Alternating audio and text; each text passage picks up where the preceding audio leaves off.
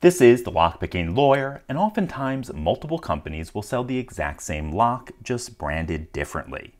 The most common scenario is where a factory in China creates a product like this fingerprint lock, then someone in the US creates a new company, buys a couple hundred or 1,000 of them which are branded to the new company, and sells them for 2 to 3 times cost on Amazon or eBay.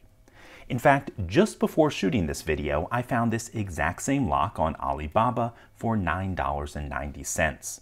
It sold on Amazon and eBay between $35 and $55, depending on the reseller.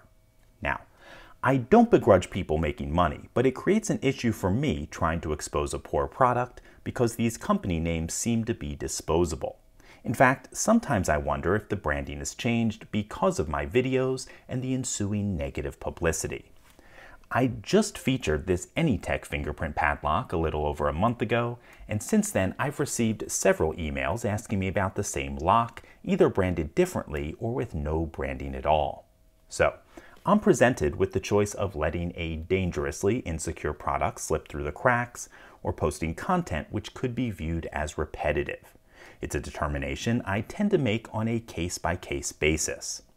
Now, as you've no doubt figured out, this Anytech and this Swaksingo padlock are exactly the same, and unfortunately that means they are equally worthless. Both can be opened with a quick tap or two with this urethane mallet. So, let's give it a try. We'll start with the Anytech and the Swaksingo. Now I will close them both and show that they both still work perfectly. And then we'll do it one more time so you can see it's not a fluke.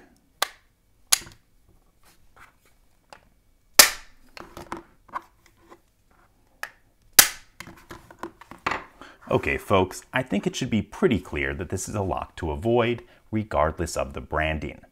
In any case, that's all I have for you today. If you do have any questions or comments about this, please put them below. If you like this video and would like to see more like it, please subscribe. And as always, have a nice day. Thank you.